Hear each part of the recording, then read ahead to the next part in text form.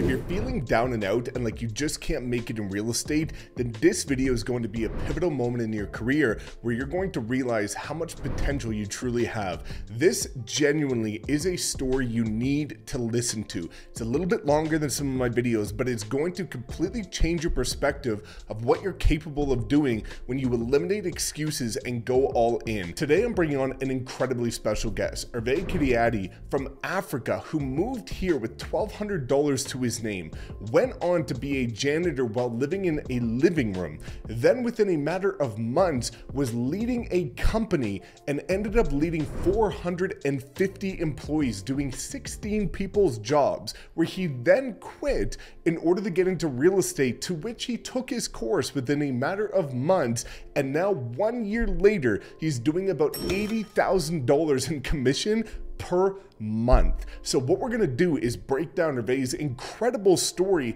and how he's leveraging Facebook, his personal profile, to get 80% of his business, and exactly what he's done in order to serve clients, carve out a niche, and the one incredible switch he made with his open houses that went from him doing open houses every single weekend and getting no clients to making this one simple change that we're going to break down, and now he's closing deals every month from clients that are coming from his open houses. So before we get into this, two quick things. Number one, I will link Herve's incredible social media profiles below so that you can see exactly what we're talking about. And number two, if you resonate with this incredibly life-changing story, I'm going to link his calendar link below so that you can book a private one-on-one call to talk about partnering with him and getting his support to build massive momentum as an agent. So without further ado, let's bring him on. Hear his incredible story and then what he did as a new agent to build extraordinary momentum within his very first year. What's going on, guys? Welcome back to another video where we've got on a very special guest today, Herve, where we're going to be diving into his incredible journey as a new agent. It's one of the most powerful stories I've genuinely ever heard about a new agent coming from very humble beginnings and building massive momentum within his first year. So we're going to be diving into all tactical strategies, but just really excited to hear, have you on here, man. I think this is going to be one that really resonates with a lot of people and impacts a lot of lives. How you doing? I'm doing good. Are you? Good, man. This is going to be fun. It's been so incredible to watch your journey from the beginning and see what's happened over the last 12 months. So I think, let's start from the beginning of your story, because I think that's going to be something that really puts people into perspective as to what they can do and how anything is possible when you put your mind to it. Right. Yeah. So my name is Herve. I moved from DR Congo back in 2015. I would say. So I moved to the US to basically chase my dream. So, but my story really started back home. So in 2010, I basically graduated from high school, and my parents wanted me to go to medical school, which I did. So I did go to medical school for like 1 year. I did pretty good. So we were like 1,600 students in that first year, but only a handful of people could advance to the second year. And among the 35 that did advance, I was one of them. But having that success in medical school was not really something I was really wanting to pursue for my entire life. So I had to make the most difficult decision of my life, to come home, sit with my parents, and then tell them I was actually dropping out of school. I made my mama cry that day, and that day was the most painful day of my life. But I knew deep down I had something better to offer, right? I just loved entrepreneurship because my dad, my mom, they did everything they could to raise us. I have 9 siblings, right? So I came from a big family. My mom, she never worked. She had to take care of us. So I saw my dad doing everything he possibly could do to make sure we had what we needed. We never missed anything, by the way.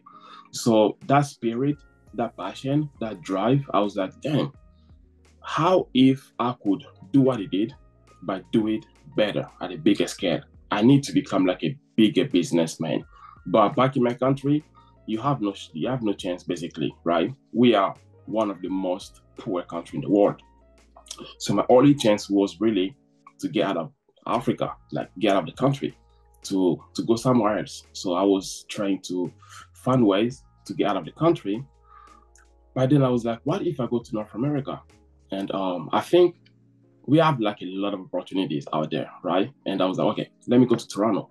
That's my favorite destination. I'm gonna go to Toronto.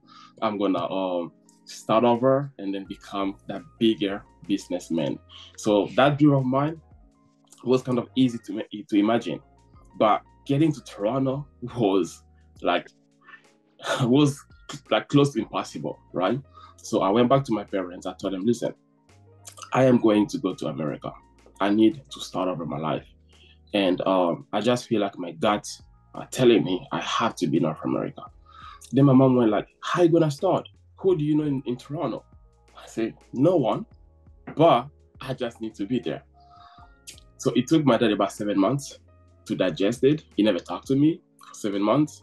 It was so hurt because he invested so much in me. And for him, I was basically throwing out my future. After 7 months, he called me into his office and then he told me, you are really throwing your future away. I said, Dad, I love you, I respect you, but this is about me, right? My guts are telling me I have to go to North America. So at this moment, I truly need you to either support me or to not support me. But either way, I am going to Toronto. So he looked at me like I was crazy. And then he said, where do we start? I said, fine, I don't know, but I'm gonna figure it out. So I started to do some research, how to get to Canada, I had to apply for a visa, just to find out my country wasn't issuing Canada visa anymore at the time.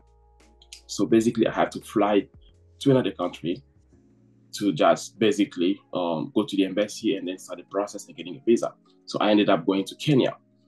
Getting to Kenya, it was really hard. I couldn't speak any English. They don't speak French, which is my first language. I didn't know anyone. So I basically landed at the airport not knowing exactly where to go. All I knew was I had an appointment the next day to the Canada embassy, right? So I just sat there at the airport watching people and then waiting for someone to come save me.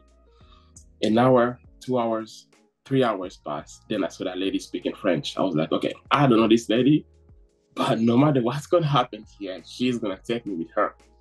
So I approached her, we did talk, and then she was also from my hometown, visiting a son who was basically a preacher in Nairobi. So she took me, she found me an hotel, she helped me exchange my US dollars today, shillings, currency. The next day I went to the embassy and then did my interview. Never got a visa. So from 2011 to 2014, I got denied a visa about 10 times. So I had to try over and over and over and over again. And my parents, they had to spend money.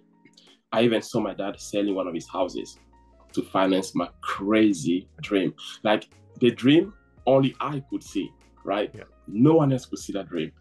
But they did believe in me. They did trust me.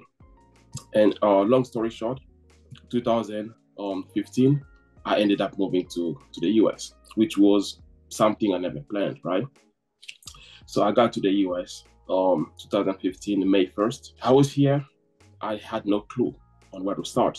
I just knew I had to be an entrepreneur. I just didn't know what to do or where to start.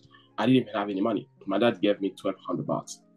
So I got here, and the very first day I had to pay rent, which was half of the money I had. Yeah. So, and then I was renting like a living space, right? Sleeping in the living room. So sleeping in the living room is another beast because you have to be the first one to wake up every single day and the last one to go to bed. And that was really hard. So I had to find a job. I was like, okay, if I have to at least have a decent life, I need to find a job, get myself another apartment, like my own apartment, and then start to figure things out. Couldn't speak in English, couldn't find any job. And the only thing I could find was being a janitor at a catering company, which was fine because at least I got something. I was making like $9 an hour at the time, working only 40 hours, sometimes even less.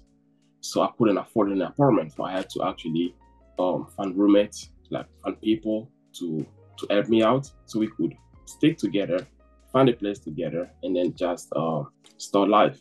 So I worked in that company. And when I got to that company, I saw a future. I saw an opportunity that many people in the company didn't even see. I saw people working in the company for like 10 years doing the exact same thing, 15 years doing the exact same thing. I got there, I was like, okay, listen, in order for me to get to where I need to go, I need to stack up money.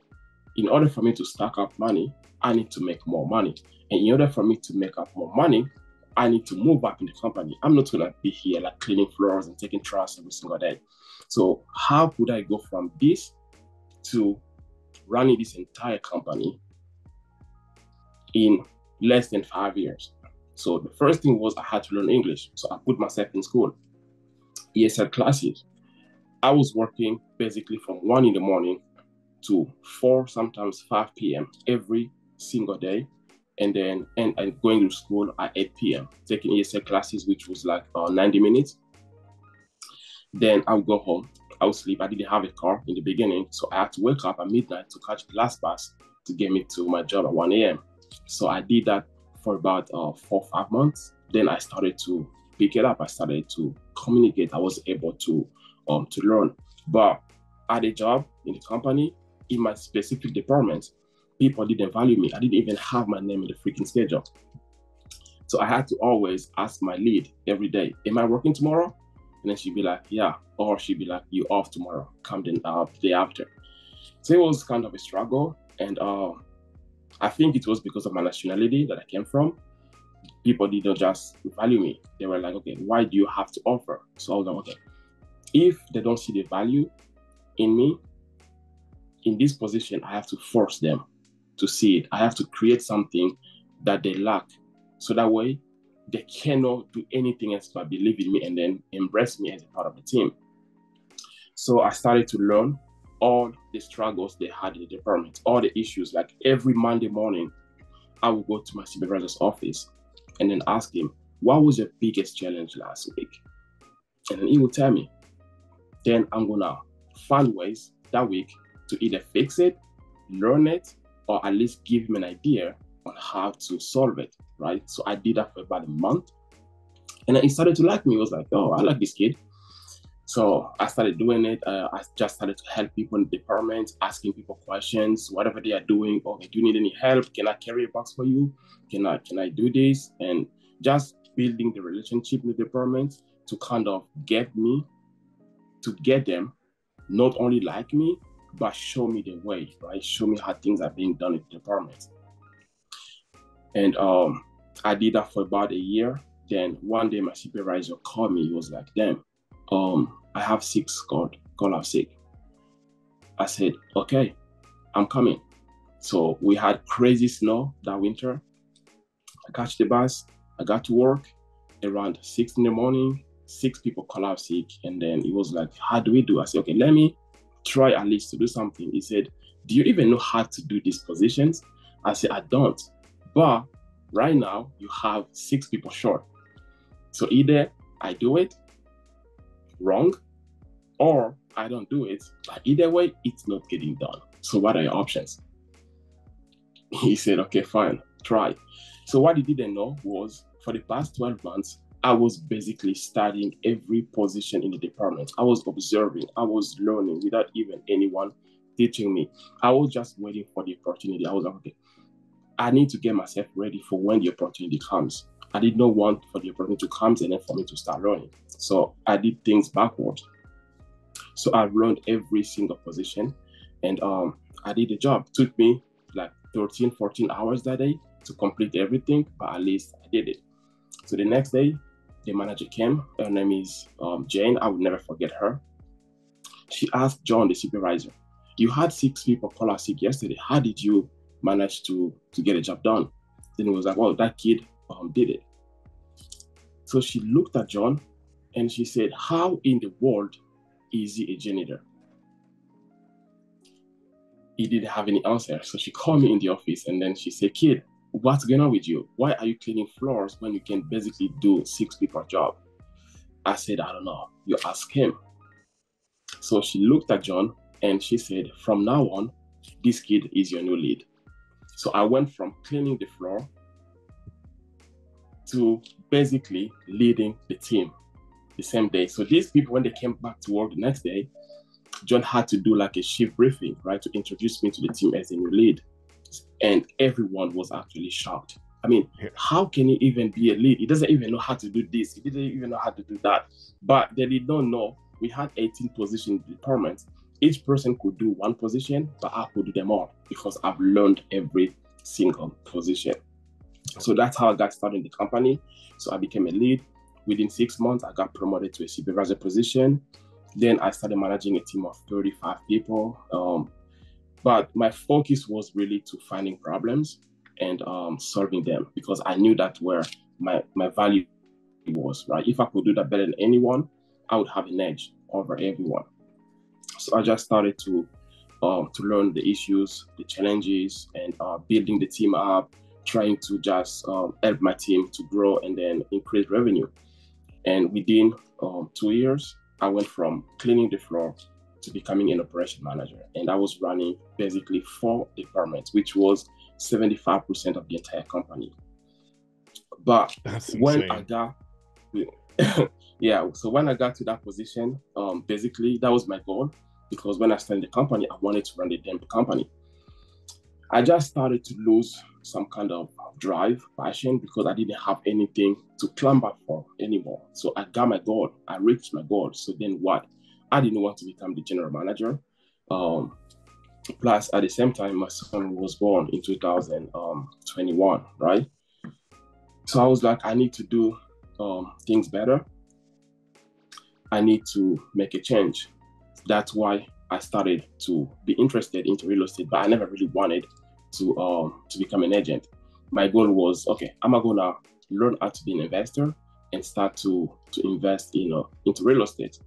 But my drive with real estate and my love for real estate really came in 2019 when I purchased my first house. The process was good, but I didn't have any clue on what I was doing, right? I didn't have any idea on how to buy a house in the US, how things work, how credit score works, what do you even need, right? How to search for home. Does the home have HOA? What does it even mean? Like all these things, I didn't have any clue. So I had to lean on my agent to trust him basically to make the right decisions on my behalf, because I had no clue. Then when I was thinking about real estate in 2021, that got me back to 2019 to think about how the process was kind of like blurry for me. And I was like, if it was this way for me, that means it's also this way for millions of people in this country, especially immigrants like us. Like in other countries, things are not like this. Real estate doesn't work like this, right? You buy a piece of land, you fund some money, you build a house, that's it. There is no such thing as mortgage. There is no such thing as credit score. There is no such thing as down payment, right? All these things are okay. What if I can really get these people to understand the process from A to Z, not to make them buy real estate, but to provide them value that would help them make the best decision when the time comes, right?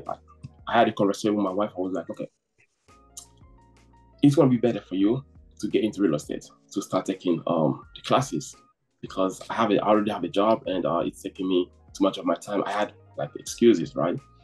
Then she was like, okay, I'm interested.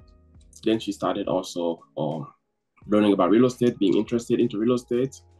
But then 2022 comes and there was something that happened at work. My son was kind of sick. And I texted my boss at 4 a.m. I said, hey boss, my son is sick. I won't be able to make it work.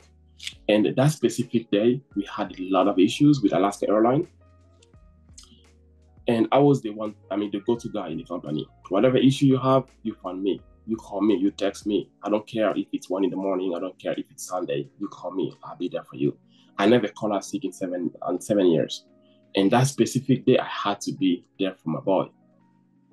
And my boss texted me back by saying, there are days where I really need you here.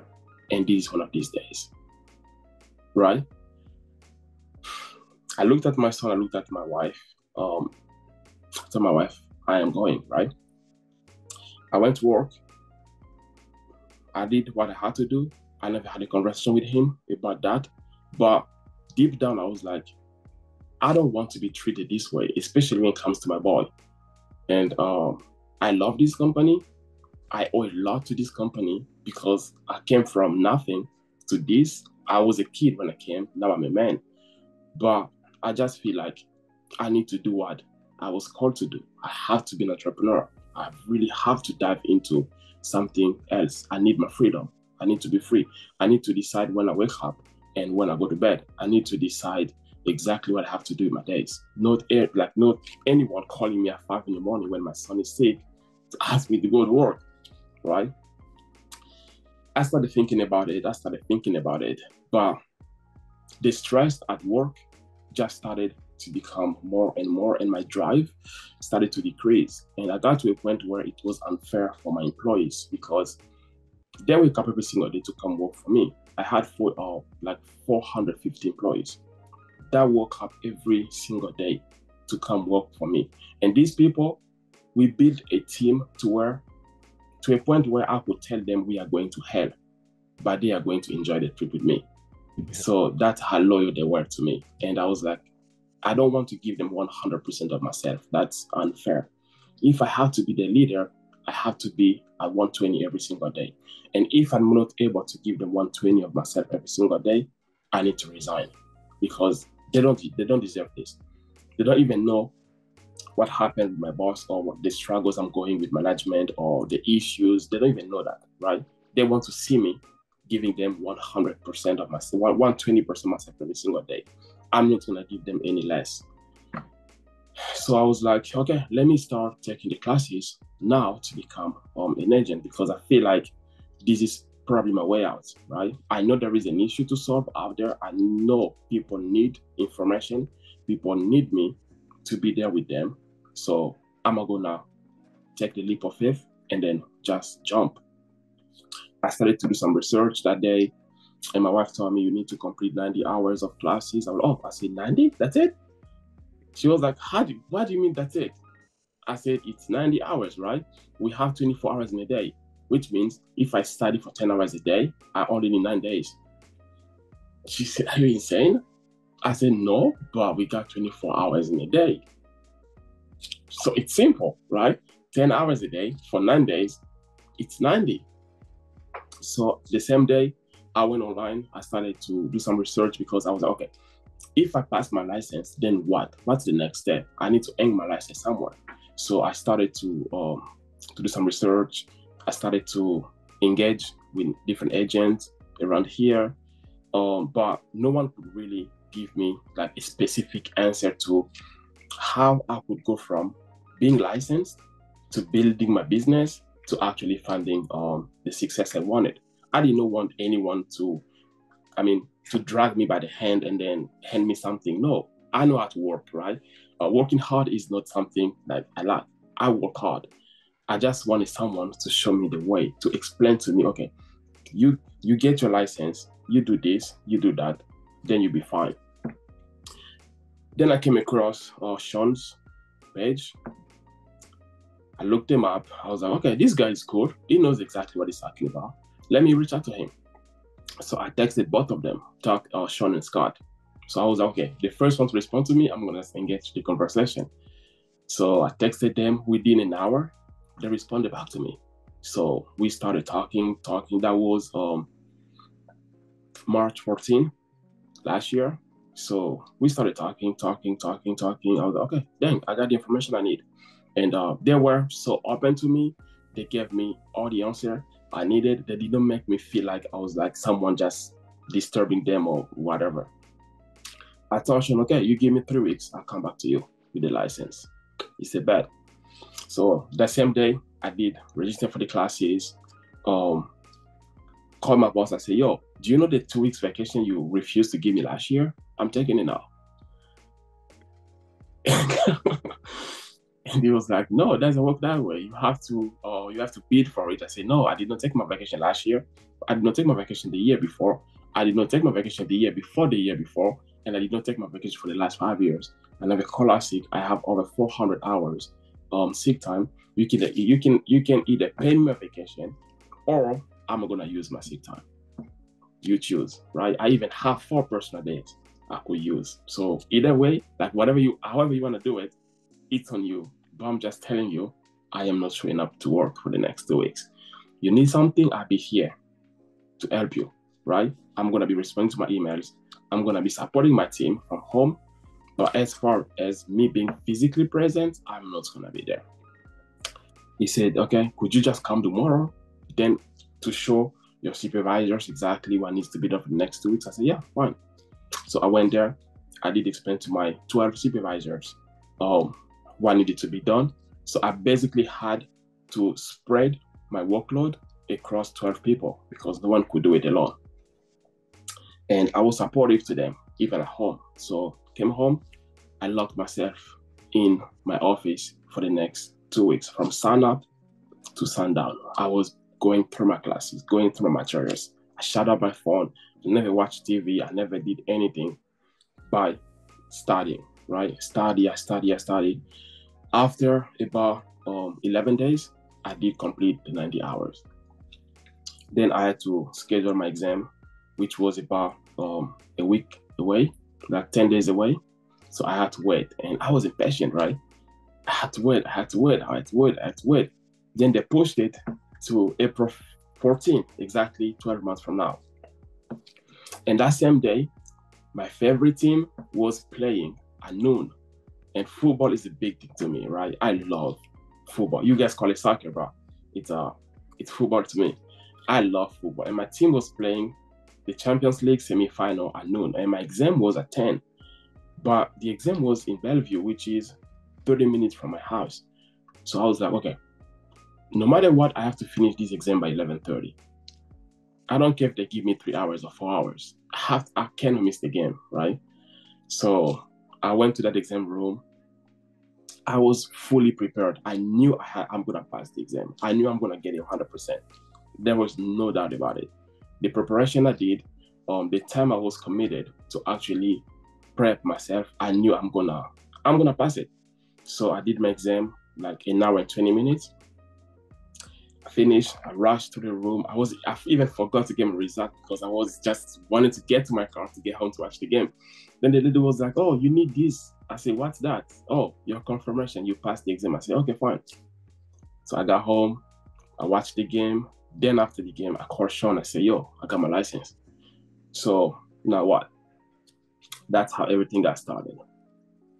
That's crazy, man. That's like the most absolutely insane story just to see where you've come from. And I think, again, that's going to protrude through a lot of what we'll kind of dive into here quickly about, what you've been able to succeed with in your first year. And, I think it's a testament to your work ethic, your mindset, and the grit that you've built and the mental fortitude over the years of just always being up against something and always being able to push through it no matter what. Right. And I think, you've got a very similar response to me where every time I'm up against something, I always say, I'll figure it out. Like, I don't know how, right, but I'll figure it out. And I think when you have that mindset, you're always going to figure it out. So, right, for anybody that's not familiar, Herve's talking about Sean and Scott Batista, who are the luxury agents out of Seattle, who are now your business partners. It's been a year since you've been licensed, and I think it's really incredible to talk about what you did within that first year to build momentum, because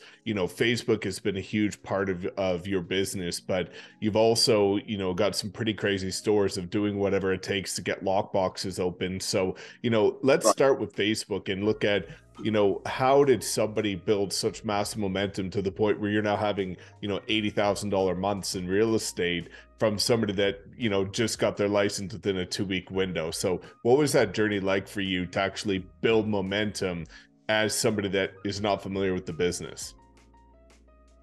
Yeah, so basically to me, it was like when I got into real estate, I knew this was now my number one job, right? I wasn't just kind of interested into real estate, because some people are kind of interested in real estate when they get into the business. They're just interested, which means they do things when it's convenient to them. But for me, I had to be committed. I knew I had a family to feed. I knew I had no other option. When I walked out of my 6-figure job, I had no backup plan, right? This was my plan, right? I had to make it work. And for me to actually make it work, I had to get out of my comfort zone, which led me to to Facebook, right? Yeah. Before real estate, I never really posted anything on Facebook, maybe like a couple of pictures, because I've never really felt comfortable in my shoes to really show myself out there and then just be social. But getting into real estate, I had to make it work. And Facebook is huge. Everyone uses Facebook, right? From like a 90-year-old grandmother to like 11-year-old like student in high school. Like everyone is on Facebook, right? So I was like, okay, how could I leverage my Facebook to drive my business? And I wanted to start a Facebook page at first. I was like, okay, let me separate from this to that. But then one day I was like, what if I just show people exactly who I am, right? For me to build up my business, first I need to build up my sphere, right? I need to let my sphere know that I am into real estate, show them who I am, show them I am in the business, and then show them what value I could actually provide. Yes, I'm going to have a Facebook page, but I'm going to utilize my personal Facebook page because I don't want people to see me just a businessman, right? I want them to see me as me, right? To get to know who I am, to get to know what I can do and what I can provide. So I just started to, first I customized my Facebook because I never had a profile picture in the past. So I had to get like a nice headshot and then do all crazy things, optimize my bio so that when people come to my page, they know exactly what I do without even me telling them. So I just started posting like every single day, but also adding new people because I had about 300 or 400 people only at the time. So I had to really grow my network. So I was okay, every single day, I'm going to discipline myself. I'm going to add 10 people in the morning and 10 people at night before I go to bed, regardless of who you are, right? But as long as you live in Washington State, I'm not going to add you. Why? Because if you're in Washington State, whether or not you are ready to buy a house right now, you may know someone who does, right? Or the day you are going to like something of my post or whatever, like, comment, share, your sphere will also see that. And that sphere may have someone who's willing to buy. So I was just committed every single day, posting on social media. And then when someone responds to me, I'm going to just send them like a thank you message. Thank you for adding me. And then if they respond back, then I'm going to engage the conversation. If they don't, I'm going to let it go. So I just started doing it. It's hard work. Like, it takes time, right? When you have like 100 people responding in one day and you have to send messages to every single one of them, it takes time. So, but I had to do what I had to do. That's how I really built up my momentum. But I was also sharing tips for first-time home buyers, what to do to become a first-time home buyers. What are the criteria? How do you improve this, like credit score, for example? Do you need a down payment to buy a house? Or if you don't need a down payment, what are your options? And all these things I just started to share with people, and people just started to engage with me. So I wasn't afraid to show what I was doing or who I was. I did embrace it. I got out of my comfort zone, and that's how I got basically 80% of my business last year from Facebook. That's without wild, man. paying any leads at all. It's so powerful because I think, again, I talk to a lot of people and they're almost fearful to let people know that they're a realtor. Like, they don't even want to announce that they got into the industry.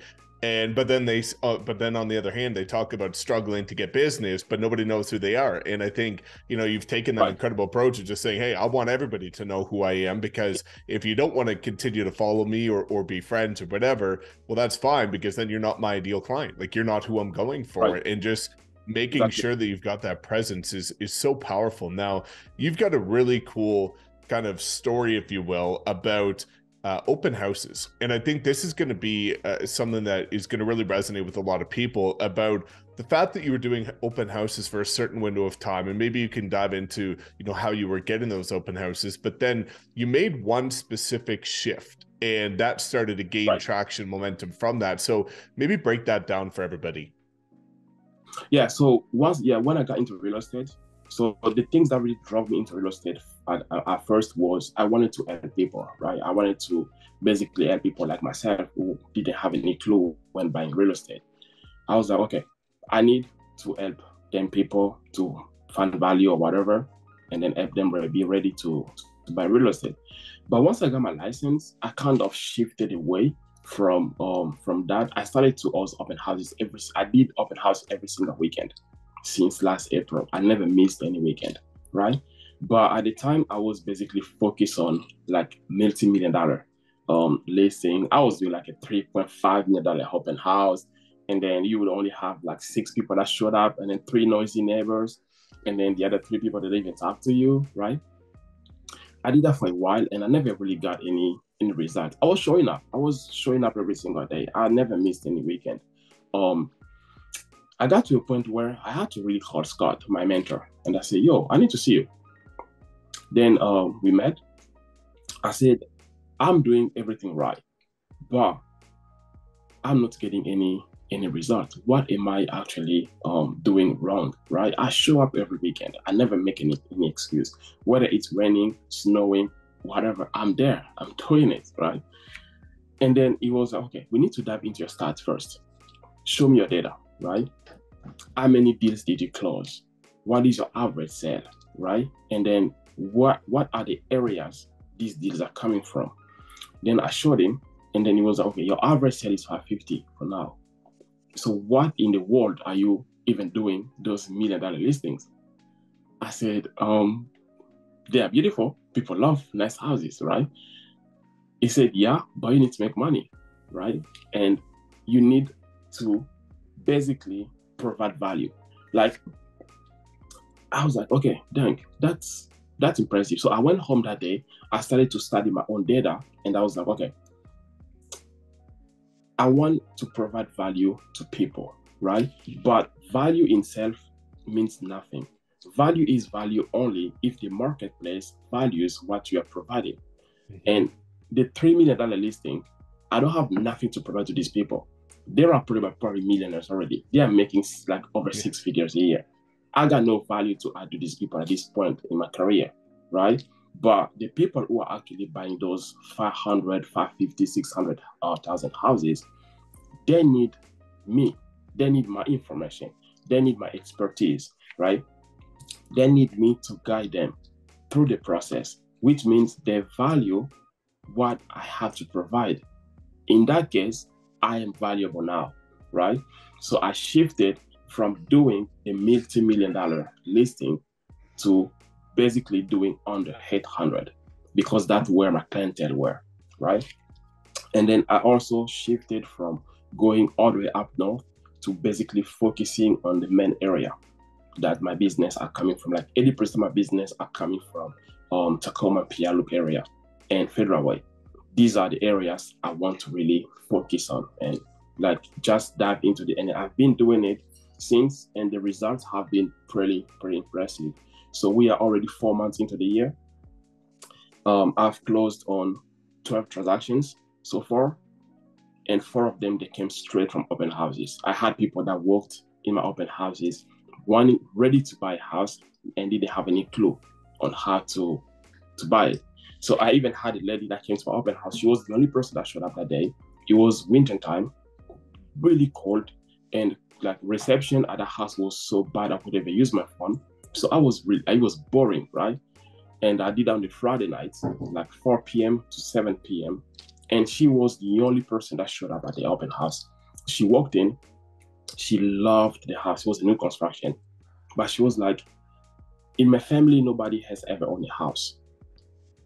And do you think I even stand a chance to buy this one? I said, of course you do. Let's talk about your situation. So we did talk about a situation, and she makes well over 6 figures. But she didn't even know how to buy a house just because they never owned a house in the past.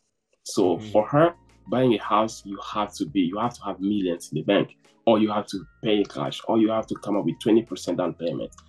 And I had to explain to her, you could get this specific house for only 3.5% down if you want to, or you could even go down the route of the down payment assistance program, whatever makes you feel comfortable. But definitely with your income, your credit score, your debt to income ratio, you will be more than qualified to buy a house. Let me connect with my lender to see what are your options, and then we will talk about the numbers afterwards. So the same day, I sent an email to my lender. They did connect. She was really fast at applying. She did apply the same night, sent documents.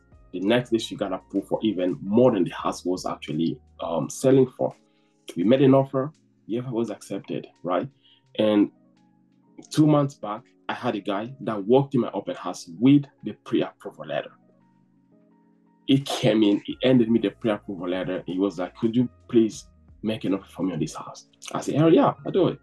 So shifting from those $1 million listings to basically focusing on where my value actually was needed, that when actually like scale my business when it comes to open houses. But I also engage a lot when I'm doing open houses, and I try to get people to talk to me. I ask open-handed questions, like questions that would push people to actually give me like a sentence as an answer versus just saying yes or no, right? I would ask them, oh, what do you think about this property, for example? Versus, do you like this property, right? These kind of questions help people to be open up, to understand. Because if you know exactly what someone is looking for, why they are interested in this particular location or this particular type of property, you would be having a better idea on where to serve them better and how to help them out. So that have been how I was doing it, and then it's been successful so far. That's incredible, man. It goes back to the concept that we talk about all the time, is what gets measured gets managed. And, the fact that you knew your numbers is so powerful, because you can't make a calculated decision on how to improve anything if you don't have the data. And, right. I think the fact that you were able to make those adjustments is a testament to, you actually keeping in tune with how your business is going and what can be done in order to improve it. Now, mindset's a big thing for you. And I think, your story about the lockbox is something that I think is really powerful, because I'd love for us to kind of pull this full circle with, your opinion on the mindset that people need in order to succeed as a new agent. Because there's many people that get into real estate, they don't have a sphere, they don't have much money, but they don't really also have the mindset where they're too casual about it. And I think that goes back to, right. Your concept of being interested versus being committed. And a lot of people are just interested and casual, and right. they're not really willing to do whatever it takes to get the job done. So you want to quickly share that with people about, that journey of that lockbox story, and kind of your, I guess, best piece of advice for somebody that's just getting started, or maybe has been in real estate but hasn't built momentum yet. Right. So when I got licensed, that was basically April 14, but I was fully engaged with EXP May 1st. That's when my license was accepted with EXP May 1st. But when I was actually taking my classes, I did take it like a different approach. So I was taking my classes, but then at the same time, I was also talking to people I knew, like at work, my employees or my coworkers, and everyone I could talk to tell them, okay, yo, I am in real estate, right? And then when they would ask me, oh, you already have your license? I said, no, I'm taking my classes, but in 3 or 4 weeks, I guarantee you I'm going to be in real estate.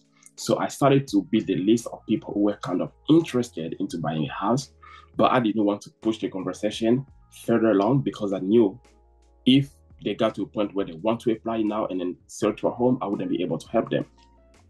So I was like, okay, you guys wait 3 weeks, 4 weeks, I'll be licensed, then we can start the process. So I got licensed, and my first client was ready. He was ready to rock and roll. I didn't even know like how to start. I didn't even have any loan officer, right? I had to call Sean, yo, bro, I have this client here. He needs to apply for a house. How do we do it? Then he sent me the loan officer contact information. I did connect them. They got approved pretty fast. But what I didn't know was there is MLX key box, like at listings, right? And in order for you to get into the house, you have to somehow be able to open it. And in my mind, I was like, okay, once I get my license, I'm going to be licensed, right? If I go to the house will be open for me. They will leave the key somewhere. I will just call the listing agent and blah, blah, blah. So I got licensed on the Friday. I got licensed on May 1st. And then a few days later, that was it. On the Friday, we had to see a house. They sent me a house on Thursday. They were like, oh, can we see this house tomorrow? I said, yeah, we can. What time? 6 p.m. Okay, bet. 6 p.m. I did schedule a showing, blah, blah, blah. And in the morning, I started to ask myself questions. Okay, now what? How am I going to open the door? I don't want to be embarrassed, right? Let me let me call Sean. I called Sean, and then he said, oh, bro, you have to actually have your key, your e-key activated. Just give them a call. They'll create an account for you, and then your key will be activated, be good to go. I call him up. I did set up the account. I paid the fees, but it was Friday, and then the lady said, your account will be activated the next business day, which was Monday. I said, yeah, but am I going to be able to use it today? She said, no, the next business day. I said, okay, fine. Then I called Sean. I said, yo, I have no key. And my clients, they have to see the house today. He said, fine, let me find someone who's in the area who may be able to help you out. So he texted in the group. We have a group chat. He texted in the group if someone was in the area at 6 p.m. to help me open the house. People were also busy. It was summertime.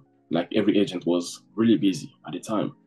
And I started receiving phone calls from my colleagues. Oh, yo, I would love to help you out, man, but I'm gonna be like an hour away from there. Just good luck. I think you figure it out. Like many people call me. I was like, dang, Sean. Then 3 p.m. comes, 4 p.m. comes. I was still on the phone with Sean constantly. He said, man, you have to maybe reschedule it because there is no way. I'm gonna be like 2 hours away from there. I cannot even come to open it for you. So I sat there at 4 p.m. I had two options, right? I had to either call my clients to tell them we have to reschedule, which was a huge risk for me because we didn't really build like a strong bond to where they could trust me. And they knew I'm a new agent, right? And the minute I tell them I can open the house, they'll be like, you're a rookie. Let me go to the next guy, the expert, right? And I didn't have a luxury to take that risk, which took me to my second option. I had to show up regardless. I did not know how I was going to open that door. I just knew I had to do my part, right? And I truly believe my entire life, as long as I wake up every single day, I do what I have to do without making any excuse, everything will unfold, no matter what it is. The how to part of it, sometimes it's none of our business. What I have to do, focus on my part, what I have to do. And what I had to do that day was get in my car, drive to Tacoma, and get to the house. That's what I had to do that day. And the how to part of it was none of our business, right? So I called Sean. I said, yo, I am going. And I told my wife, I'm going to open the house. I have no key. I'm going to open the house. So Sean was like, bro, you do what you have to do. So I got there, and driving to Tacoma, I was listening to one of Steve Harvey's speech, you have not because you ask not. And I've listened to that speech maybe like thousands of times. And I was listening to that, and I got there about an hour early. I was in my car sitting, thinking of what I am going to tell them when they get here, because they already texted me they're coming. So I was like, okay, let's see. And I told God, I'm here. Now it's on you. If you want to embarrass me today, you got your chance, right? But I did what I had to do. I didn't make any excuse, right? I did not take any shortcut. I worked hard. I got these clients super hard, and got them qualified. And this is my deal. And like, now it's on you. If you want to embarrass me, do it. Then at 5:20, there is this agent, Kelly Williams, that came. And then I saw them going into the house. They did their thing. And then he finished around 5:30, 5:35. And then when he was actually locking the door, I got out of my car. I approached him. I told him exactly what happened. I told him the truth. I told him about my story. At first, he laughed at me. And then he was like, bro, it's a teamwork. I'll wait for your clients. Let's do this. So my clients got there. We did tour the house. They never made any offer on the house, by the way. We did end up making an offer at the house the next week. But I was relieved when I got into my car. I was so proud of myself. Why? Not because I showed the house, but because I did not let my struggle or my challenge or whatever I saw as an obstacle stopping me from doing what I had to do, right? I had to take control of what I could control, and the rest just leave it up to God, right? So I showed up, I took action, and then I got the results. So that's what actually stopped most people. Sometimes not getting what you want to get could affect the entire life or the entire career. That's why you have to know your why. And when you know exactly your why, that why will push you every single day to take action, regardless of anything. No excuse, just action. Do your parts, and then the result will follow. Yeah, it's insane.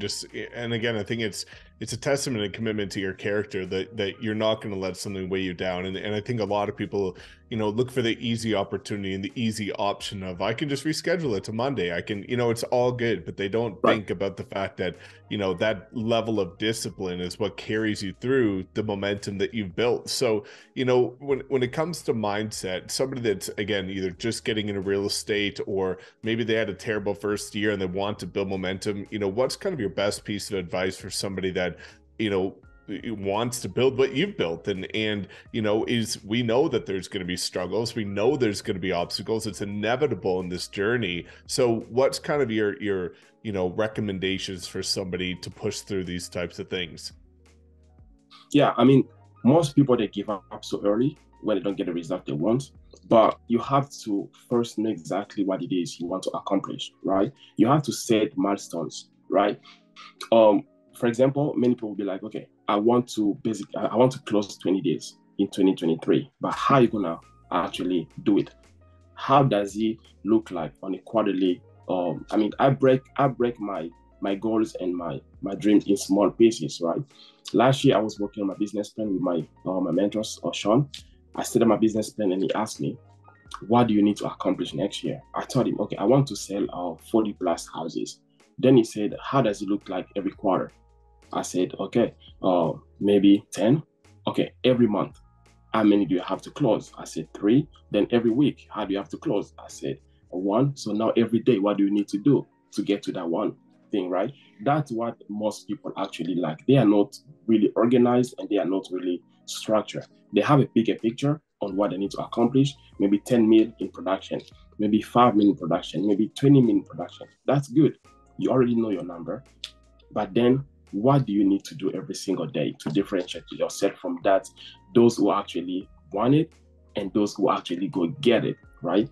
Break down your goals in small pieces, because in Africa, there is a say that says, if you want to eat an elephant, you don't eat the elephant at one bite, right? You go one bite at a pace until one day the entire elephant will be actually gone. So break your goals in small pieces, know exactly what you need to accomplish every quarter, every month, every week, and then what you need to do on a daily basis to actually get there. And always review whatever you are doing.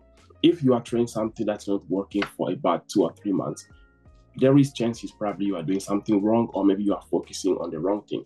Review what you have done, see exactly the process. It is the process that is wrong. It is your approach that is wrong. It is the system you're using that is wrong. Try to find exactly what it is it's not working, and then make adjustment. And also, don't be afraid to ask, right? I've seen many people, even in my own group here, they are afraid to ask questions. If you call Scott and Sean, they will tell you how many times I called them, like 11 p.m. to ask a silly question. Because to me, I only know what I know, right? Something I don't know, I'm not going to be afraid to ask someone that does. I never knew how to make a business card. And Amanda, she's the one who actually showed me how to make a business card. I had to bother her. I had to go into her DM. Yo, how did you make your business card, right?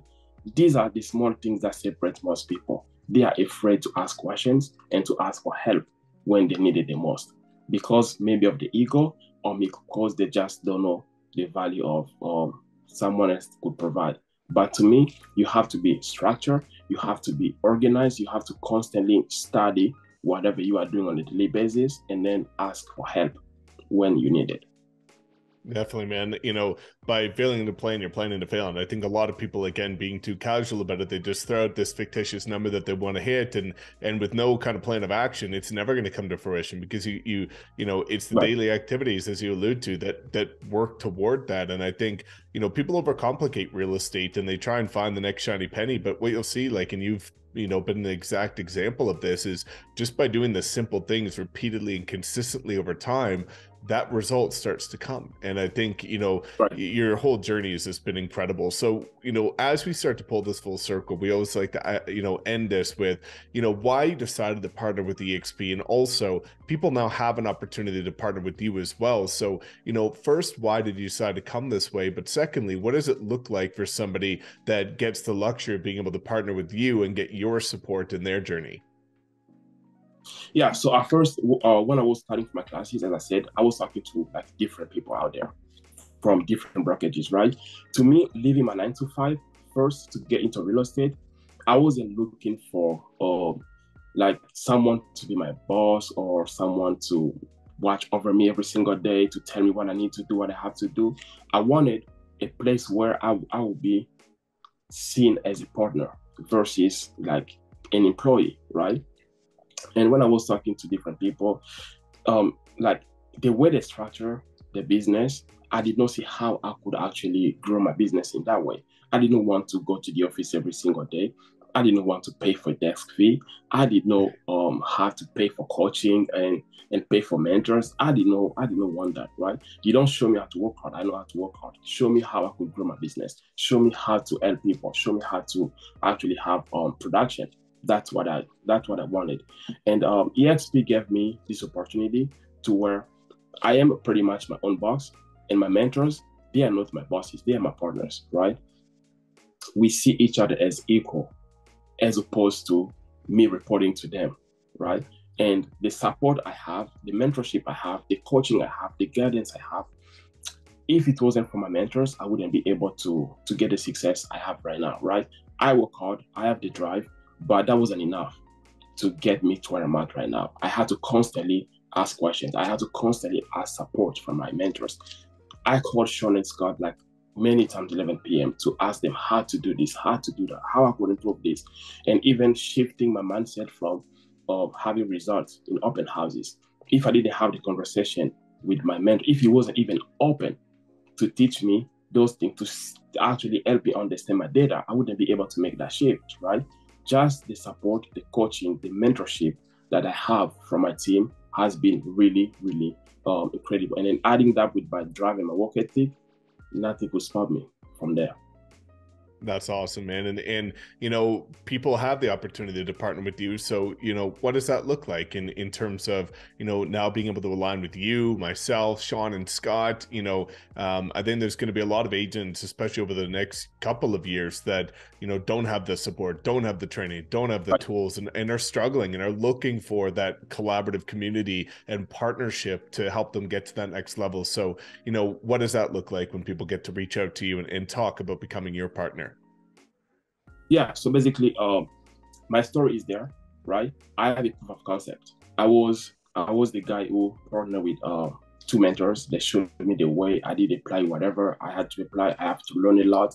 So I have that experience and then that knowledge that I could actually pass on to them, right? So when they join me, the mentorship is there, the coaching is there, the support is there, not only from me, but from the entire team as well. They will have access to my mentors as well. They will have access to you when needed. So basically, the support is there, and then like the book, the footprint is there for them to become successful, and then we will be there along the way. Personally, I'm going to be training them, showing them my way of doing things to help them become successful, and also being able to hold them accountable for the things they should be doing, because that's also what most people actually lack. So accountability and then support and then help is what is needed. I love it, man. Well, again, I couldn't be more impressed and inspired by your journey. And I think a lot of people are going to feel the same way after listening to this. And it's going to be Thank you. incredible Yeah. to just see, you know, now that you've pulled your first year full circle, what things look like going forward. So again, just wanted to say a huge thank you for coming on today, brother, sharing your story. Thank It's you. incredible. You're a role model to so many. And again, guys, I'm going to make sure to link all of everybody's contact information below, all of his profiles, so you can take a peek and follow his incredible journey and reach out to become his partner. Thank you so much. Thank you. I really appreciate it. Thank you, brother. We'll be in touch, guys. Take care.